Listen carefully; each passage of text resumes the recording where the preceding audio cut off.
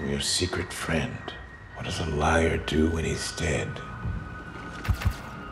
Any of this mean anything to you? I've been trying to reach you. Riddler's asking for you. Normally, Batman seems to hold all the strings. The plan is entirely his, but in this, Batman's quite often on the back foot. He's still trying to figure out exactly what Batman is. The city streets are crowded for the holiday. Even with the rain, hidden in the chaos is the element, waiting to strike like snakes. Bastard murders you and your reputation. Maybe he's not who you thought.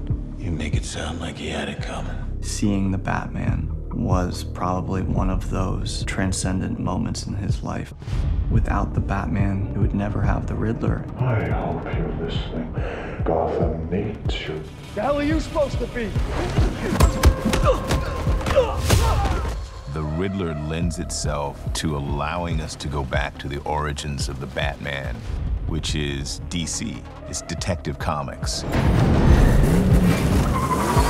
I wanted to see a Batman that was challenged by these crimes, who was a little bit in a free fall.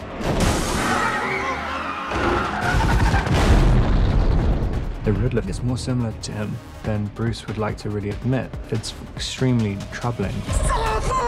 The only difference in a lot of ways is that the Riddler follows through and his justice is fatal.